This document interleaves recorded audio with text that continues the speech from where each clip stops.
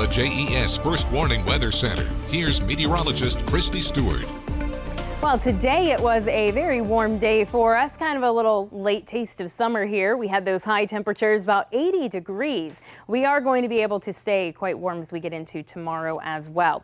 A lot of sunshine out there right now. We will be seeing mostly clear conditions for this evening, possibly seeing some patchy fog forming overnight, and we'll be waking up to partly cloudy conditions. Temperatures not bad, cooling down into the lower 60s. Tomorrow, very similar weather to what we saw today. Again, daylight saving time ends, so make sure that you do enjoy that extra hour of sleep that we get tonight. We are looking at having maybe a few spotty showers across the Outer Banks, but that's about it. Otherwise, mostly dry, and we are going to be seeing more clouds than sunshine out there. Similar weather on Monday, cooler and windy on Tuesday, low 60s. Rain starts to move in later Thursday, Friday, and into Saturday, and temperatures warm again to the low 70s.